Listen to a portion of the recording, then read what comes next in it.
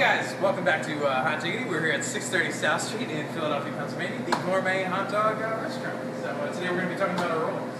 Yeah, so you use Riki-Oh's for rolls. How did you settle on? Or not settle on. How did you hone in on Riki-Oh? These are really tasty rolls. We discovered that we could actually do a whole lot of different things with these rolls. Like, check this out. I can cut it open, and like it's like a plate, right? So that's one use of the roll. Can you use it as a utensil? No, oh yeah, like watch. I can like pick up. They're like chopsticks, but they're together, so they're easier to use. See? There. Oh damn. So it's like a fork, but it's bread, so you can eat it. Cool. Other things you can do. We discovered butter would be really cool, and we made some special butter. It's not that hoity-toity. Anybody can do this at home. Buttered bread, right? Riki-Oh's custom roll. Any other options? You could use them as antennas. Antennas. Right? And then, like, let's say you're at home and there's two people, but you have one roll.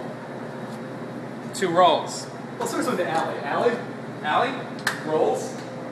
Thoughts?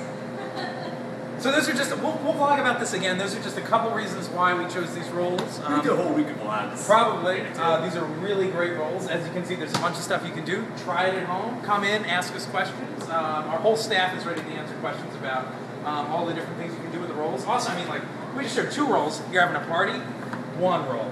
2 rolls. 3 rolls, 4 rolls. Kids party, another roll. That's fine. Another roll. Another roll. It's on the floor. It doesn't matter. You have more rolls. All right. Check us out next time. Hot Diggity. TheHotDiggity.com. Like and subscribe our videos.